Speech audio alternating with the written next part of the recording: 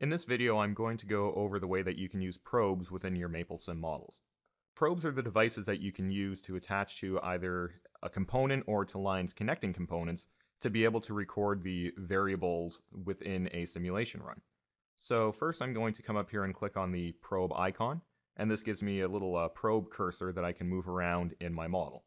Now I have the ability to connect this directly to a component, so I can click on a port here and have it connected on this rotational flange of my inertia, or I can connect it to the lines between any given components. So for right now, if I click here, I now have the ability to place the probe, and you'll see that I have a default name here, probe, and the variable that it's recording. Now on the right hand side, you'll see that I have some options and I can change around and customize this probe. So I can change the name, so I'm going to call this mechanical probe.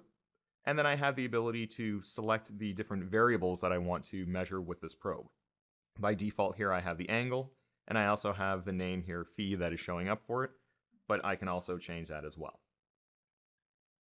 Now another way of attaching a probe within your model is by using our context-sensitive menus. So if I right-click here between these two electrical components, you'll see that it says Attach Probe. And very similar to the probe icon, I have the ability to place the probe anywhere that I'd like within my model. Now you'll notice here on the right hand side that some of my options have changed. I still have the ability to change the name here,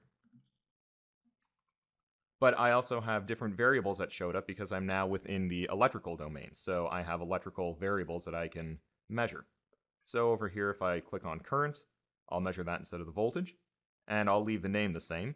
And if I go to run my simulation, you'll see now that I have the titles and the variable names here on the side, and it's showing me my results in these two plots. Now with some of these probes, you also have the ability to change the direction that it's measuring. So you'll see here that the electrical probe is going from left to right and measuring the current. But if I wanted to change that direction, I can right click on it, click on reverse probe, and you'll see here that the probe direction has reversed. And if I rerun my simulation, you'll see here now that I'm getting my results to be flipped around to be in the negative instead of being in the positive.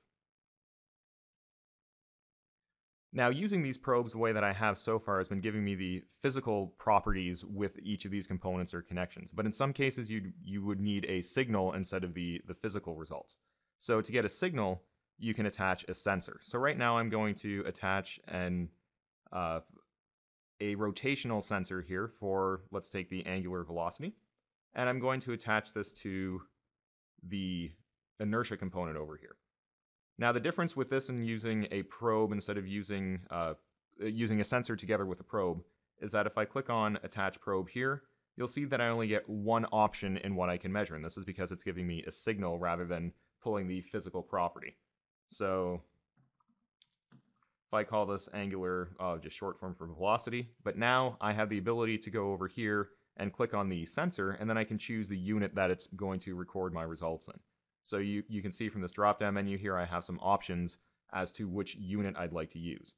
So I'll just leave the default radians per second, and if I rerun my simulation, you'll see that I get those results displayed here now.